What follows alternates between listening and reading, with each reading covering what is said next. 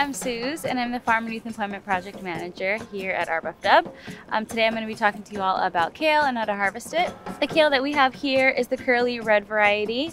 So in harvesting kale, you can either use a harvest knife, harvest scissors, or your hands. Today I'll be using a harvest knife. So what I like to do using my harvest knife, I get as close as I can to the main stem, and I like to cut away from myself. And there you go, you have your kale. One thing to look out for on your kale are aphids, and they're kind of really small insects that gather in little clusters, and they're white. And if you see that on your kale, totally fine. All you'll have to do is wash your kale very thoroughly. And what I like to do is fully submerge my kale leaf in vinegar water, and I'll dunk it several times until all the dirt and the insects are gone. Now that you have your kale picked, you can take it into the kitchen. Thanks, Suze. So how does kale benefit your health? Kale is part of the cancer-preventing and cancer-fighting cruciferous vegetable family, like broccoli, cauliflower, Brussels sprouts, collard greens, and bok choy. Not only do cruciferous vegetables help prevent cancer, but they also decrease inflammation in your body. Kale is considered diabetes-friendly, mostly due to its fiber content. Fiber slows the absorption of sugar in the bloodstream, preventing spikes and crashes. Kale is also a great source of many nutrients like vitamin K, which improves blood clotting and bone health. Vitamin A, which is important for vision, brain health, youthful looking skin, and keeping your immune system strong to fight off infections and illness. Vegetables have a lot of fiber in them, so add them in slowly, chew them thoroughly, and pair them with a lot of fluids to decrease any digestive discomfort. High amounts of vitamin K can decrease the effectiveness of blood thinners, such as warfarin and Coumadin. So please check in with your doctor before adding large amounts of leafy green vegetables to your diet.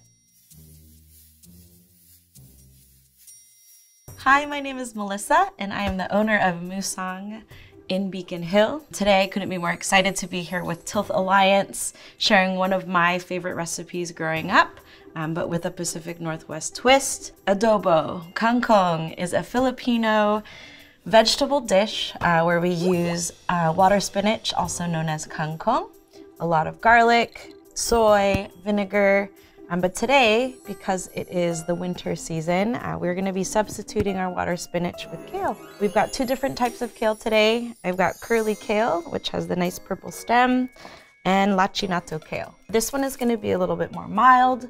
It's going to cook down really well, and the curly one has a little bit more bitterness to it, which I think will be a nice balance in flavors. Adobo. What is adobo? It's usually a protein or a vegetable that's cooked in soy sauce, vinegar, a lot of garlic, bay leaf, and black peppercorns. Today, instead of using soy sauce, we're actually going to be using coconut aminos. We're using a cane vinegar. If you don't have cane vinegar, feel free to use rice wine vinegar. It's a great substitute as well. You see that I have a plate full of mushrooms. They've got a great kind of just like meat substitute texture and flavor that's going to add to this dish. We've got creminis, king oysters, and I think when we come together, you're going to have a very delicious and health-forward dish. Let's get started. There's a sauce portion and then actually putting the dish together. So I'm going to get all of my ingredients chopped up, and so that when we're ready to cook, we're just at the fire and everything goes super smoothly. So I've got garlic here. They're already peeled. For me, the best way to mince garlic is actually to just smash using the back of your hand and the knife. It keeps your hands nice and clean. They don't get sticky from all of the garlic juice. I'm actually gonna save 2 of my cloves that are smashed. I'm gonna set that aside for my adobo sauce. And then the other 3 cloves I'm gonna mince up nice and fine. If you don't know what mincing is, it means just a really small dice on your vegetable. Garlic is such a huge part of Philippine cuisine. Next up, we're gonna be taking our onion. For our recipe today, we're gonna use half of the onion for the adobo sauce, and then the other half for our actual adobo. So this half of the onion for the adobo sauce, I'm actually just gonna cut them in larger kind of chunks. I just quartered it. This will be easier and let out a lot of flavor when we're making our sauce. I just added that with our crushed garlic. And then this onion, we're actually gonna do a julienne, which is like very thin strips. So we have a lot more texture too when we are eating our kale. I've got that ready. So I'm gonna set these two aside, and then let's get started with the kale. You can start from the end and just slowly pull off your leaves.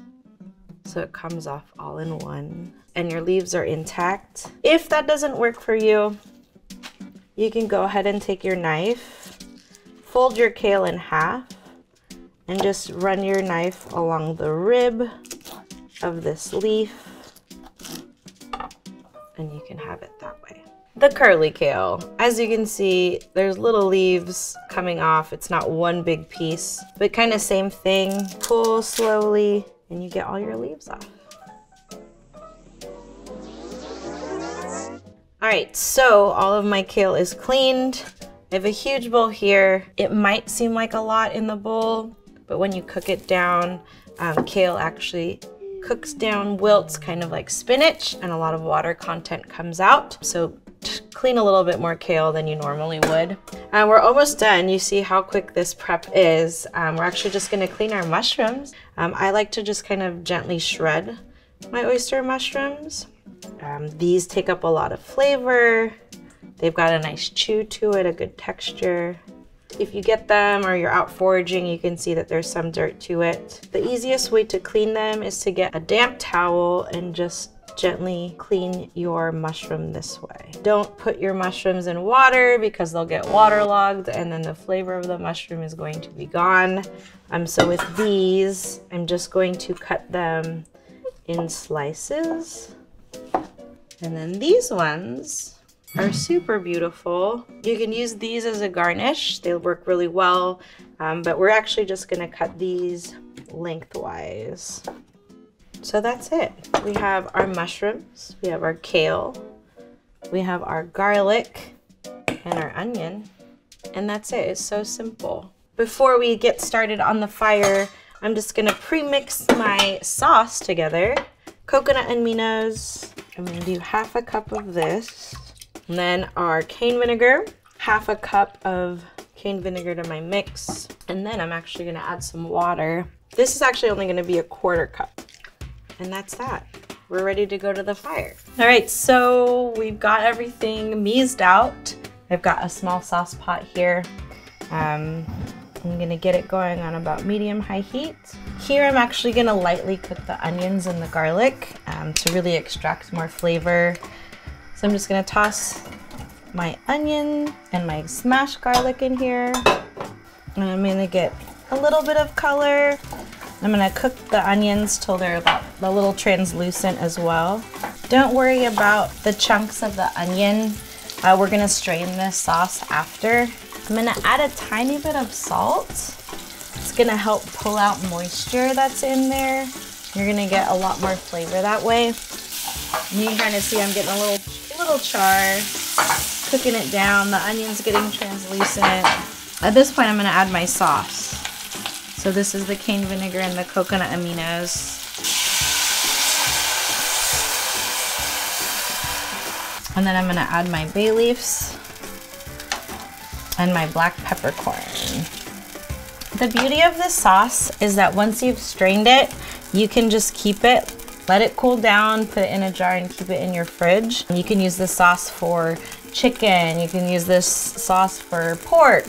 It holds really well and is really versatile. Always make sure you taste your food when you go.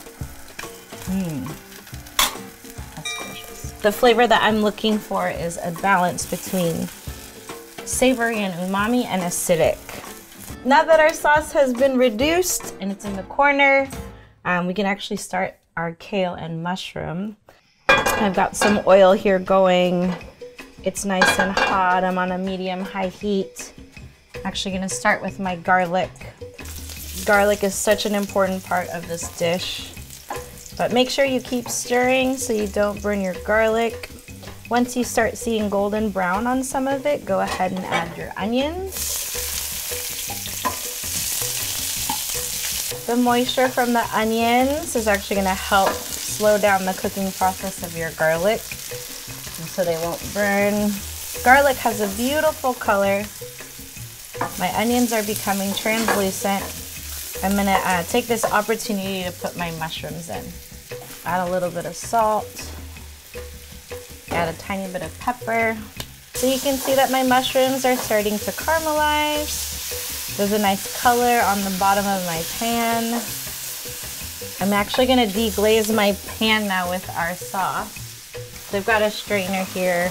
You can also pre-strain your sauce. And now I'm going to add our kale. You can see that I'm just kind of tearing the kale as I go. And the kale's going to wilt. So you can start mixing it in with your mushrooms and your adobo sauce. And I'm going to cover it with a lid. And I'm going to let it steam and cook and wilt down. We'll give it a couple of turns, I'd say between like 5 to 8 minutes, and then your kale will be ready. Our kale and mushroom is just finishing up. I'm just gonna clean up a little bit because it's important to clean while you work. I've got some scraps here. I just wanna make sure that I compost them. Wait! You can reduce food waste by using all parts of the kale. Many people think of kale stems as trash or food scraps, but with a little creativity, you can use them in the kitchen to reduce food waste and maximize nutrition. Try blending kale stems in a smoothie, slice it up nice and thin and top it on a salad, throw it in some soup, or pickle it in a brine for a tangy treat. If you have too much fresh kale and don't think you'll eat it in time, freeze it. Freezing kale locks in nutrients, so it'll be just as healthy as eating it fresh. Oh my gosh, thank you, Tanya, for reminding us that we can cook with scraps. So I'm just gonna set it aside here for you to use later on. We're all clean, we're ready to go. We had a pot of rice cooking because this dish is a do not miss rice while eating this. I'm gonna get my kale and my mushrooms. They have cooked down. They are smelling delicious. So I'm just gonna go ahead and get a plate. I'm gonna scoop up some rice. If you have fried garlic or fried shallots, that would be a nice kind of topping on this. I'm gonna take my sauce. I'm just gonna put it over my greens and the rice. And there you have it. Adobong Kangkong, but with kale and mushrooms. Maraming salamat to Tilth Alliance for having us here today. Thank you for letting me share one of my childhood recipes. I hope you enjoy it. Make it at home, share it with your friends and family. Thank you. Bye.